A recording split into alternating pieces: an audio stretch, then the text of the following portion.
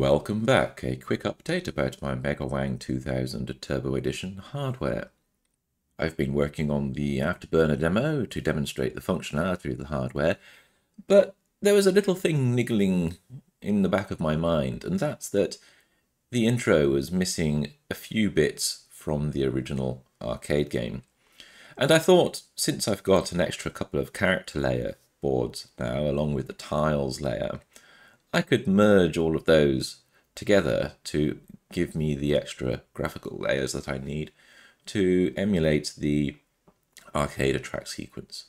So I'm not going to go through the entire track sequence, I'm just going to cut through the various sections. But in the arcade, we get these lovely screens that come up, and they crossfade between two different pictures. So I've been working on this.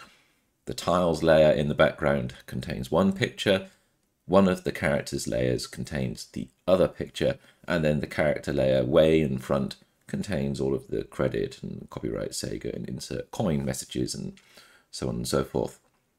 So these are the three tile character-based layers.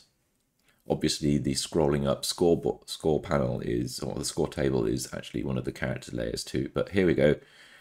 This is one of my favorite screens from the original arcade. And then the next screen is going to be, oh yes, another crossfade. So I used MAME to capture the graphics for these screens from the arcade version, and then I just convert them up and put them into the code. I was just quite lucky to actually find some free memory in the title screen. So there we go, there's another classic screen with the mountains scrolling behind the cockpit windows. And the next one, there we go, a couple of planes with clouds in the background. And then I think we have one last transition screen. Ah yeah, that's right, the plane taking off. Ah, that's the end of it actually. It's gone through the repeated cycle already. So as usual, I'll be making this source code all open source and available in my GitHub repository, so you can have a look at it, play around with it, assemble it yourself, modify the game as much as you like, and all of the original graphics and sound and music and everything else. You can, of course, go to my PCBWay shop and purchase these PCBs yourself and then attach them to your Commodore 64.